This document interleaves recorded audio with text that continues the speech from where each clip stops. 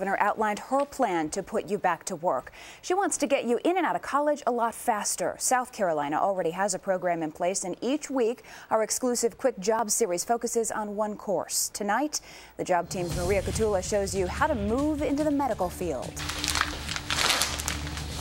Give me some scissors, please. This appendectomy is far from routine. You have an Army Navy? The patient is a dummy, and those wearing scrubs are students at York Tech. Scalpel. All of them working towards a diploma in surgical technology. We're the ones that kind of monitor the entire sterile field during surgery.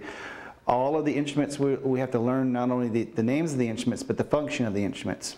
The late 60s, this actual profession started in the military, and then so now what used to be the nurse doing this is now the surgical tech. And what's used with that? Instructor John Ratliff's classes are full of displaced workers.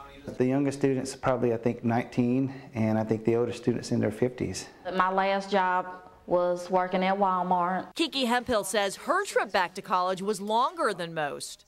I dropped out of school. The last grade I passed was the 8th. I've never met a surgical technologist that wanted to work that didn't have a job. I mean, it is, we have our placement is 100%. Outpatient surgery centers, doctor-owned surgery centers. You can work as a sales rep. It takes about 1 year to do the program. Starting pay is between $13 and $17 an hour and $20 an hour if you're willing to travel. But there's a perk you can't put a price on. I've had students that have actually held a patient's heart, and they said, Mr. Ratliff, it was the most amazing thing. In Rock Hill, Maria Catula, News Channel 36.